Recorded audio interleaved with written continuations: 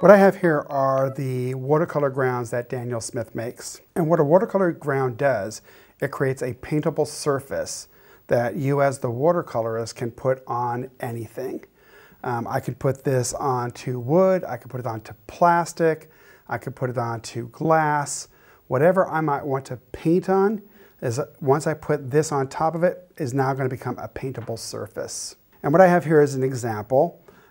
This is the ground as it's put onto a mat board in titanium white, buff titanium, black, and transparent. Transparent, what that does is anything I put it on, I can see what's below it. I can make that smooth by using a brush or using a sponge, or I can actually make it rough and give it some texture, any texture that I want to have. The white is very interesting in that the titanium white can be used as a whiteout for mistakes. In this sample right here, what I'm showing is I used a staining color and I didn't see that, and so now I can't pick it up. What I can do is I can get my titanium ground and I can lay it over the top and wait 24 hours.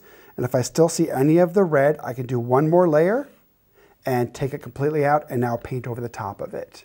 So it's a quick way to fix mistakes. And that's a secondary benefit. The real benefit of the grounds are now you can do what any of the other mediums were capable of doing, that is using watercolor in 3 dimensions.